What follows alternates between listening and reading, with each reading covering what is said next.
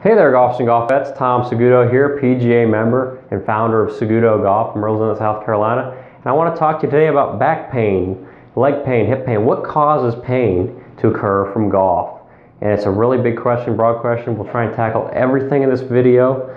And I just want to let you know that the focus of my swing, a little bit background on me and why I'm teaching a body-friendly swing, is because I experienced back pain at the age of 18 from repeatedly playing golf and learning a lot of more traditional things out there that have been taught in the magazines.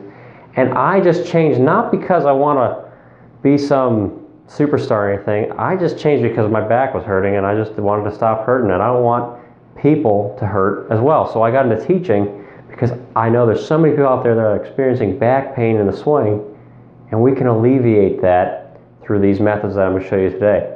So let's talk about what causes pain in the golf swing. If you're experiencing any pain, pain generally comes from a main source in the golf swing, and that is restriction. Restriction, restriction, restriction. If you're restricting a muscle, if you're causing it to not move, if you're restricting its freedom of motion, you are placing stress on that muscle and or bone area, and repeated stress over time causes soreness, and if it's over a long period of time, pain, and you need that surgery, it's not fun.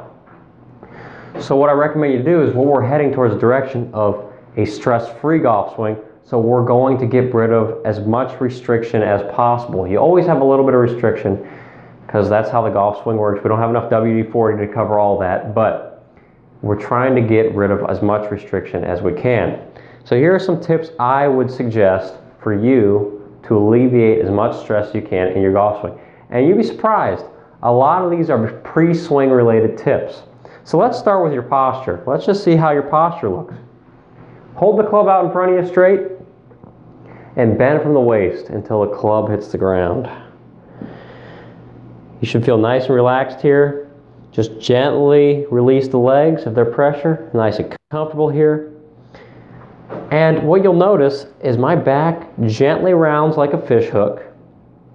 And that's good. We don't want to stick our butt out all the way. When I stick my butt out, I cause pressure and tension. And when I swing, I cause more tension. Sure, it feels powerful, but good luck telling your back that in a couple years when it's shot. So, I'm in this beautiful posture, very comfortable.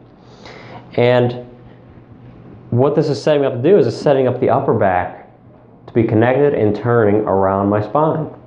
And if I turn the upper back, I'm golden. We don't want to turn the lower back. The lower back is locked. It's not designed to turn. So if I turn the lower back, I am causing stress in an area that's not designed to turn. So we have to think about that. Don't want the lower back to turn. So as I turn my shoulders, turn the upper spine. So I'm turning the shoulders downward on my spine angle, spine inclination to the ground, enables my upper back to turn, which takes the stress off my lower back and causes the hips to turn properly. If you are turning level, then you are causing the lower body and the lower half to turn, and that's not designed to turn, so you're causing stress. A lot of people turn level, the lower body locks, and then we get all sorts of swing issues and pain. So I don't want you to experience pain. Another thing, in terms of getting some more hip turn, point your feet outward about 10 degrees. Goofy footed, I like to call it. What this enables you to do is it allows you to free up your hips to turn more than they normally would. And that's good. Who doesn't want free hip turn? You don't have to do everything by the book. I can stress that. I can't stress that enough. Free yourself up. You just have to be able to make a swing where you're inclined to the golf ball.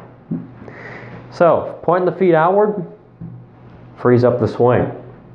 Frees up more shoulder turn, more hip turn, more power. We all want more power. All right. Next thing, these are in swing, and I want you to pay critical attention to this. So like you may have seen me do, turning the shoulder inclined to the ball. Well, we need to do that in order for our upper back to turn. If the upper back turns level, the upper back stops turning, lower back, and the lower half takes over, causing stress in those areas. So we have to be incredibly focused on making a shoulder turn that turns down 90 degrees to my spine. Watch that on TV. You see a lot of pros doing that now. A lot of this one plane-ish rotational swing because it's body friendly and it doesn't require nearly as much hand-eye coordination. And if we can take out some of the complexity of it all, we'll be golden. It's easier, simpler, not easy. Next thing, when you're swinging back, the legs, the body pivot. A lot of people are taught to flex the right leg. Keep it locked. Well, if I lock a leg or lock a muscle, I'm going to put more stress on that area, the hip, the knee, and then eventually the lower back, as they're all connected together here. So if you are locking this leg, you're restricting hip movement, you're restricting a lot of movement. It's causing me a bit of tension already in my lower back. I haven't even swung through the whole club yet. All it does is lock you in one place. It braces you for impact. Well, we don't want to do that. Instead, allow the lower body to turn like this. You have a little bit of space in between your knees here. This right leg straightened. This left leg is pointing down towards the ground. Freer golf swing leads to a lot more ease of motion. At the same time, it's not tough to change because if you free yourself up, it's easier to stay over the golf ball. A lot of swing problems come from trying to restrict yourself. So keep in mind, most golfers I see sway and restrict, and everything they're trying to do is what the magazines tell them to do. But they're going against the grain and trying to figure out a nice freedom of motion, body-friendly swing. If you do a truly rotational swing, I'm centered over the golf ball, and I just use the body to square up the club face. And it's a lot easier than having to take the club straight back, up, lift the arms, restrict. Restrict, restrict, restrict leads to pain, pain, pain. It will cause pain. I can't stress that enough because I was a victim of golf swing related pain. So these are some basic tips for you. Hopefully I covered enough ground. I've got the knees in there. The knees relate to the flexing of the leg. If you flex the legs in any capacity, you're causing stress on those areas. The hips as well, because you're restricting the hip turn.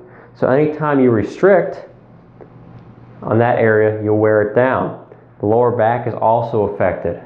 Another consequence, if you turn the shoulders level to the ground, then you're going to cause stress on the lower back because the lower back's not designed to turn. You're going to cause stress on the knees and the hips because as a consequence of level turn, the lower body no longer wants to turn, which causes stress there as well. Turning the upper back and getting a good posture. Don't force your butt out. Keep everything generally relaxed. It's going to be fine. If you got a good posture, you're going to set up for a good golf swing. Turning my shoulders 90 degrees to my spine. Maintain my inclination to the ground. Key for solid golf strikes. You can never go wrong just doing this and allowing for freedom of motion. So I hope these tips help you out in your quest for a body-friendly golf swing. That's my goal for you, is to experience less pain out there and have more fun, more power with less effort. Trust me, it works. It's just something that I'm very passionate about, helping people to experience less pain. It's not a matter of getting everything perfect. It's just effortless power instead of powerless effort that causes pain. Tom Saguto here, PGA member, founder of SagutoGolf, helping you to make the most out of the game you love in a body-friendly and simplistic manner. Have an awesome week. Thank you for watching.